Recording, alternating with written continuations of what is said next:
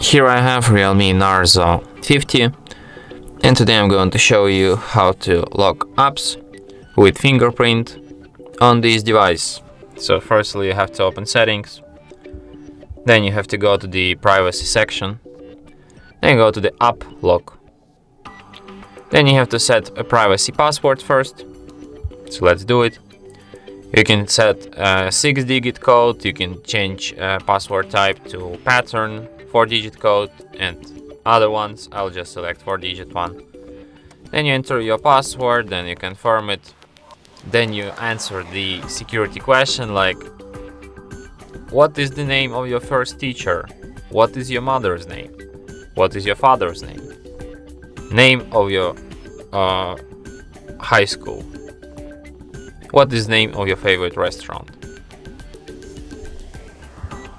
Or custom question. Okay, I don't want to write any question. I'll just answer this.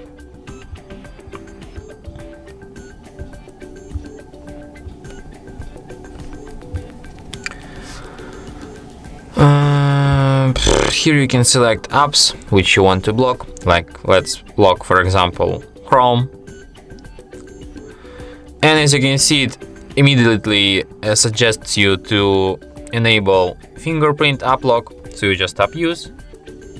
And now for example you can't access Google Chrome without either entering password or just scanning your fingerprint on the sensor. So basically after you lock the screen and then unlock it, Chrome will be locked too. As you can see, you can't open it anymore, only by entering password or just scanning your finger,